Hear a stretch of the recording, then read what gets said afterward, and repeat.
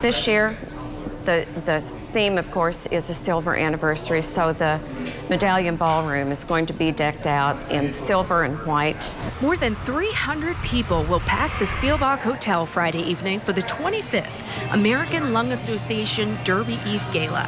The money from this event is critical. In order for us to continue our programs, we have to raise money, and this event is one of our key events for that. The money does go directly back to the organization and to do all of our good works that are so important to the people in Kentucky.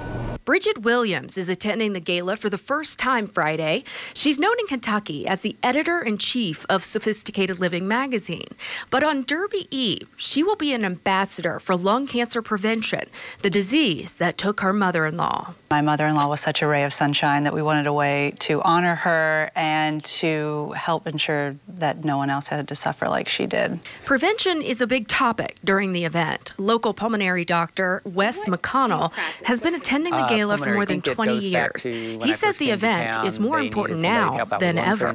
We are #1 in lung cancer, #1 in adult in the country smoking, and the Lung Association does a lot about smoking cessation, which is really, really important because the #1 new smokers are young women under 25. Tickets are still available. If you would like more information about the American Lung Association Derby Eve Gala and those tickets, go to WLKY.com or the WLKY mobile app and click on this story. Jennifer Bayless, WLKY News.